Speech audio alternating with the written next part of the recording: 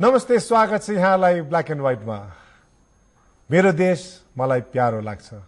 यो भन्दा भन्दै पनि म अर्को एउटा कुरा के भन्न चाहन्छु भने अस्तव्यस्त छ यो देश, लथालिङ्ग छ। सडकमा होस्, सदनमा होस्, घर घरमा होस्, हरेक नेपालीको मनमा होस्, अस्तव्यस्तले छाएको छ। हाम्रो देश साँच्चै यसैमा नै सीमित छ त? No, I don't believe that, because there are a lot of positive thinkers. I am also one of them. I feel this country is taking a big leap in near future because people are gathering together to make sure this country will reach that destination where everybody will say, look, Nepal is a beautiful country, unimaginable country with resources, with people, with knowledge, with culture, with society that you would, I would, everyone would love to live in. I have a very special guest here with me. It's our pleasure to welcome him again. He's a repeat guest for the first time in Black and White. Today I'm not going to be talking to him about his personal life, but उहाँले पनि यही भन्दै हुनुहुन्छ, राष्ट्र निर्माणको निम्ति हामीहरू लागि पर्नुपर्छ। So let's welcome Mr. Anil Chitrkar to Black and White. नमस्ते Anil ji. Thank you very much. स्वागत छ यहाँलाई ब्ल्याक एन्ड व्हाइटमा फेरि पनि। Thank you. अस्तव्यस्त छ राष्ट्र, त्यस्तो लाग्छ तपाईलाई? अब यो अस्तव्यस्त कस्तो हुन्छ भने नि, जस्तै उदाहरणको लागि जस्तै हामी नेपालीहरूले सधैँ नेपाललाई सिङ्गापुर बनाउने भनेर जुन भन्छौँ नि, अब हामी सिङ्गापुर कहिलेकाहीँ जाने मान्छेहरूलाई त्यहाँ बस्नै नसक्ने पनि हुन्छ नि। त्यहाँ यति व्यवस्थित छ कि त्यहाँ चाहिँ बस्नै नसक्ने। सो कहिलेकाहीँ हामीले कसरी हेर्नुपर्छ भने जहाँ केही हुन खोज्छ अथवा के हुन लागेको ठाउँमा अलिकति अस्तव्यस्त हुनु चाहिँ स्वाभाविक पनि हो, किन यहाँ भइसकेको छैन, तर हुन खोजिरहेको ठाउँमा अलि अस्तव्यस्त चाहिँ हुन्छ होइन। तर अब हाम्रो राष्ट्र कतातिर पुग्दैछ, तपाईँको यो राष्ट्रलाई के न के गर्नुपर्छ भन्दै हुनुहुन्छ नि, अनि त्यसमा लागि पर्नु भएको छ आफ्नो कामको बावजुद पनि Nepal युनाइट्सबाट। And there are a lot of other forums and agencies through which you are working for the betterment of the country. So यसलाई चाहिँ हामीले कसरी हेरौँ भने नि, जस्तै हामी नेपाली नागरिक अथवा साधारण हामी नागरिक हौँ, हाम्रो चाहिँ इतिहासले हामीलाई कस्तो बनायो भने खालि दोष दिने अथवा जवाफ चाहिँ खोज्ने, तर आफ्नो जिम्मा चाहिँ नलिने। र हामीले अलिकति कसरी बुझौँ भने नि, कुनै पनि देश भन्दाखेरि सरकारले मात्र बनाउने अथवा त्यहाँ चाहिँ भनौँ न सरकारी निकायले मात्रै गर्ने काम त होइन, र नागरिकले पनि आफ्नो जिम्मा लिनुपर्छ भन्ने कुरा हो। त्यसैले हामीले सरसर्ती बनेको देशहरू, तर नागरिकले जिम्मा लिँदा अहिलेको परिस्थितिमा हेर्दा त खतरा पनि त छ नि। पार्टीगत रूपमा गए, कुनै खेमागत रूपमा बसे पो उहाँहरूले प्रोटेक्सन पाउनुहुन्छ, तर कोही इन्डिभिजुअल नागरिक सडकमा ओर्ल्यो भने त हरेक पार्टीले पनि थिचोमिचो गरिहाल्छ नि। र यो धेरै जसो देशमा जहाँ चाहिँ भनौँ न अब कुनै ठाउँमा सशस्त्र क्रान्ति, कुनै ठाउँमा चाहिँ भनौँ खालि राजनीतिक हिसाबले परिवर्तन आउने बेलामा, जस्तै रसियालाई हेरौँ न, जब कम्युनिजम चाहिँ अन्त भयो, मस्को अथवा रसिया कस्तो थियो? अस्तव्यस्तै थियो नि। जस्तै अमेरिकाको सिभिल वार पछि अमेरिका कस्तो थियो? अलि अस्तव्यस्तै थियो। अब सिङ्गापुरलाई लिने हो भने जब ऊ चाहिँ स्वतन्त्र भयो त्यहाँ पनि त अस्तव्यस्तै थियो। तर हामीले खालि एउटा के बुझ्नु जरुरी छ भने सरकारले केही चिजहरू गर्न सक्छन् र सरकारको जुन सरकार बनाउने जुन दलहरू छन् उनीहरूले पनि केही चिज गर्न सक्छन्, तर यस्तो खालको क्रान्ति अथवा परिवर्तनपछि चाहिँ धेरै ठाउँ चाहिँ खाली हुन्छ। अझै उदाहरणको लागि अहिले नेपालमा स्थानीय सरकार छैन, नगरपालिका छैन। अब त्यो नगरपालिका छैन, स्थानीय सरकार छैन भने चाहिँ त्यो ठाउँ त खाली भयो। भनेपछि त्यो खाली ठाउँ चाहिँ कुनै न कुनै चिजले चाहिँ भर्न खोज्छ, र हामी नागरिकहरूले त्यो ठाउँ नभर्ने हो भने त्यो चाहिँ हामीले नचाहिने शक्तिले चाहिँ भर्छ। अब हाम्रो आफ्नो हिसाबले हामीले सोच्दाखेरि के भन्दाखेरि, अघि तपाईँले जुन सुरु गर्नुभयो, नेपालमा सम्भावना धेरै छन्। जस्तै उदाहरणको हाम्रो इतिहास बलियो छ, हाम्रो प्राकृतिक स्रोत एकदम राम्रो छ, नेपालीहरू एकदम सिपालु छन्, र हामी इन्डिया र चाइनाको बीचमा बसेको हुनाले हाम्रो ठाउँ चाहिँ एकदम राम्रो छ। हामीसँग 6000 नदी नालाहरू छन्। यी सबै हामीहरूको प्लस भयो। अब माइनस कहाँ त भन्दाखेरि हामी एकतातिर काम गरिरहेको छैनौँ, हामी विभाजित छौँ, र अहिलेको राजनीतिले के गरिरहेछ, हामीलाई अझ विभाजन गरेछ। त्यसैले मेरो भनाइ खालि के भन्दाखेरि यहाँ पोटेन्शियल छ, तर त्यो पोटेन्शियल रियलाइज गर्नको लागि चाहिँ नेपालीहरू मिल्नै पर्छ, त्यसलाई ट्याप गर्नु पर्यो। एकदम ट्याप गराउने माध्यमहरू के त? जस्तै एकदमै विभाजित समाज छ भने उसलाई बिस्तारै हैन परिवर्तनको लागि हामी सबै नेपाली एक भन्ने नारासँग जाने हो भने हामी के पत्ता लगाउँछौँ भने जस्तै फुटबलले नेपालीहरूलाई एक ठाउँमा ल्याउँदो रहेछ, क्रिकेटले ल्याउँदो रहेछ, सङ्गीतले ल्याउँदो रहेछ हैन। जस्तै अहिले कुटुम्बको जुन सोहरू विभिन्न ठाउँ भइरहेछ उहाँहरू के गर्नुहुन्छ, तराईमा गएर पहाडको म्युजिक, पहाडमा गएर तराईको म्युजिक, पछि म्युजिक युनिफाइज नेपाल। जुन जुन चिजले हामीले एकता बढाउँछ त्यसलाई बढाउँदै लग्नु पर्यो र जुन चिजले हामीले भाग विभाजन गर्छ त्यसलाई चाहिँ घटाउँदै लग्नु पर्यो। पार्टी प्रिन्सिपल्सहरुमा इन्डोक्ट्रिनेटेड मानिसहरूलाई त कसरी चाहिँ होइन तिमीले गरेको कुरा आफ्नो ठाउँमा राख तर ग्रेटर नेपाल भनेर त आउनु त पर्यो नि, कसरी गर्ने त्यसलाई अनिलजी? अब यसमा एकदमै साधारण चिज के छ भने जस्तै म लिउँ अथवा तपाईँ लिनुहोस्, आज बिहान तपाईँ 4वटा फ्लाइट सकाएर आउनु भएको छ, जस्तै म पनि आफ्नो काम गरेर आएको छु। अब हामीले सबैले एउटा चिज के मनन गरौँ भने नि इन्डिभिजुअली वी आर एक्सेलेन्ट। तपाईँ अथवा म चाहिँ संसारमा जुन पनि ठाउँमा गएर हाम्रो क्रेडेन्सियल युज गरेर काम गर्न सक्छौँ।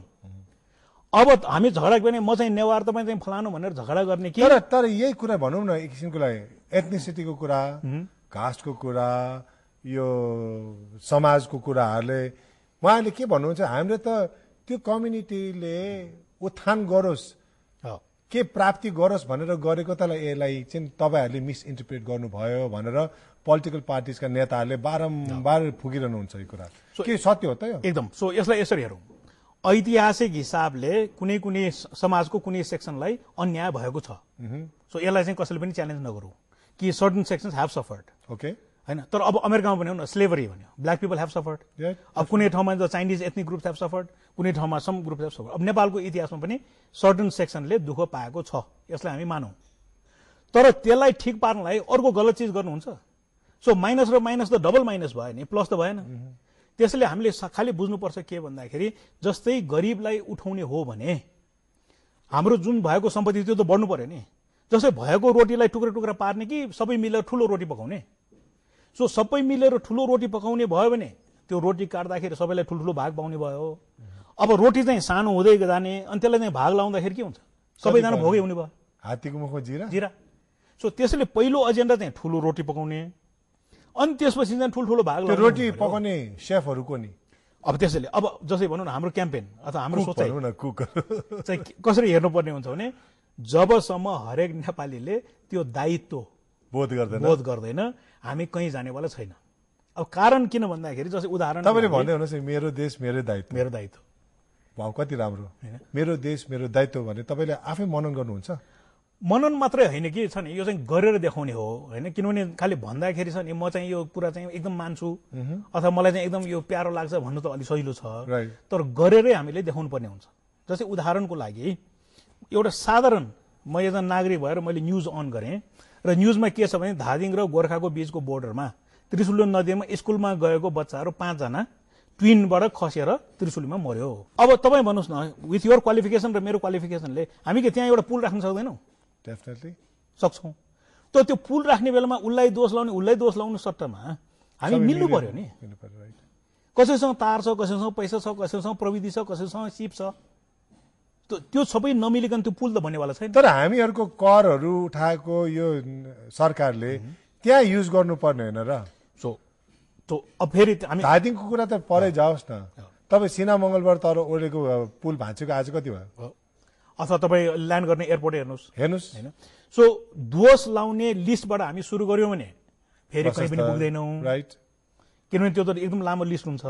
त्यसैले अघि भनेको छोडिदिउँ होइन कि त्यसलाई चाहिँ सम्झौँ, तर सुरु कहाँबाट गरौँ भने नेपालीहरू चाहिँ फुटबलले मिलाउँछ भने फुटबलबाट सुरु गरौँ, सङ्गीतबाट मिल्छ भने सङ्गीतबाट सुरु गरौँ, र धादिङमा पुल बनाउने कुरोमा हामी मिल्छौँ भने त्यहाँबाट सुरु गरौँ। सो हाम्रो मुख्य एजेन्डा के हुनु पर्यो भने जहाँ जहाँ हामी मिल्न सक्छौँ त्यो मिल्ने ठाउँबाट सुरु गर्नु पर्यो। किनभने नभए चाहिँ हामी के हुन्छ भने, र यसको सबैले बुझ्नुपर्ने के छ भने 2-4 दिन अगाडि त्यही समाचारसँग दक्षिण सुदान चाहिँ स्वतन्त्र भयो भन्ने समाचार आयो खुसीका साथ। अब यो बिट्विन यु एन्ड मी हाम्रो जिन्दगीमा कहिले पनि नेपालको एउटा अंश चाहिँ स्वतन्त्र भएको चाहिँ हेर्न नपरोस्। सो त्यसरी पनि त हेर्नु पर्यो नि। धेरै गहिरो मिनिङ छ र अहिले गहिरामा डुबाउनु भयो तपाईँले मलाई। अहिले जति तपाईँसँग कुरा गर्छु नि, there's so much that I can dig from you. It's time for me to take a break. I'll come back and dig into that. Don't go away. We have Anil Chitrakar with us.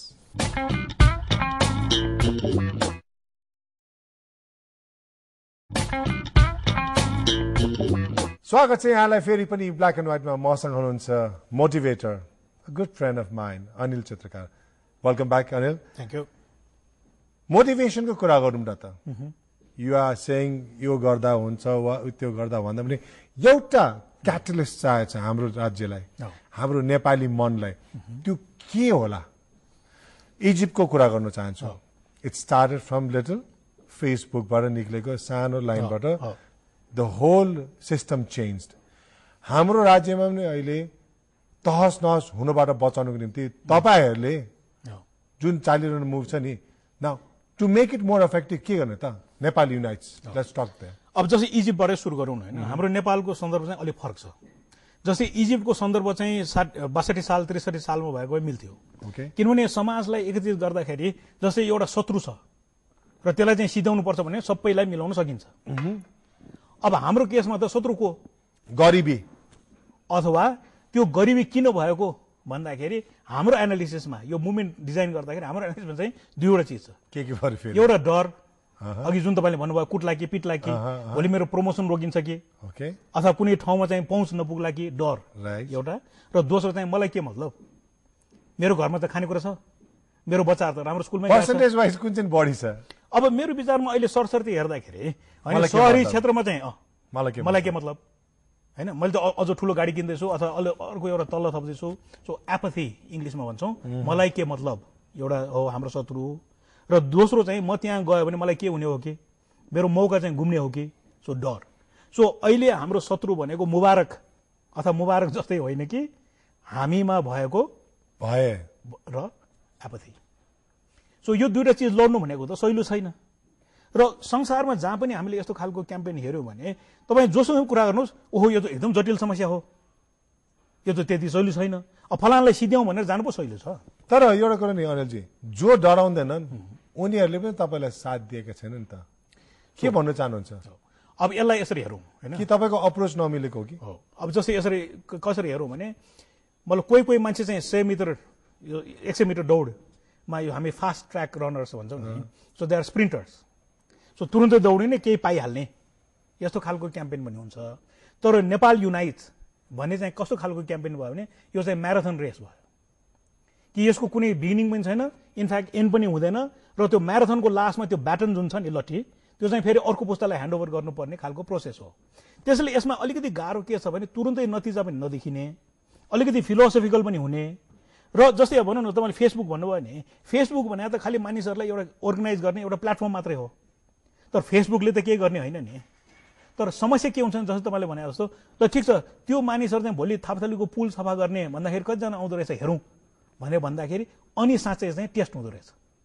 तर अब म guarantee अहिले के गर्न सक्छु भने जस्तै फेसबुकमा 10,000 भन्दा बढी पुगिसकेपछि भोलि देशमा केही क्राइसिस आइहाल्यो भनेदेखि हिजो खालि टायर बाल्ने अथवा बन्द गर्ने प्लेटफर्म थियो भने अब चाहिँ सकारात्मक काम गर्ने प्लेटफर्म पनि छ. तर त्यो सकारात्मक काम गर्दा बागमती पुल सफा गर्दा त्यो was an obstacle. Of course राष्ट्रपतिजीको एन्टुराजले तपाईहरुलाई त्यहाँ काम गर्न दिएन हैन.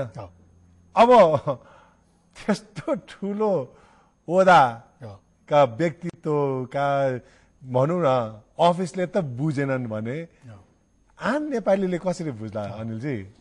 सो यो चाहिँ एकदम दुर्भाग्यको पनि कुरा हो. र त्यो दिन हामीले छ नि, जस्तै म एउटा उदाहरण नि, काठमाडौँ नगरपालिकामा जेटिङ मेसिन समेत हामीले मिलाएर त्यो सफा गर्ने र अझ हाम्रो साथीहरूले चाहिँ रङ मिलाएर रङ पनि लगाउने सबै मिलाइसकेका थियो. अब एकचोटि रोक्यो. अब त्यो रोक्दाखेरि दुईवटा रियाक्सन हुन्छ कि, एउटा चाहिँ एङ्गर, तर अर्को चाहिँ एम्पथी कि ओहो तपाईँले भने जस्तो ओहो धेरैले बुझाएर रहन्छ, हाम्रो काम चाहिँ बुझाउनु हो. सो हेर्नुभयो है, तपाईँले त्यसरी लिनुभएको छ. त्यो दुई पाटो हेर्नुपर्छ. र म चाहिँ यति म ग्यारेन्टी गर्न सक्छु कि भोलि राष्ट्रपतिको अफिसमा हामीले अप्रोच गर्यौं भने उहाँलाई पनि हाम्रै क्याम्पेनभित्र ल्याउनुपर्छ. किनभने नेपाल बन्नु अथवा नेपालीहरू एकत्रित हुनु भनेको उहाँको पनि इन्ट्रेस्टमा छ. उहाँको त झन् शिरमै छ एकदम छ. So he has more to loose than me. So त्यसरी हेर्नुपर्ने हुन्छ. What have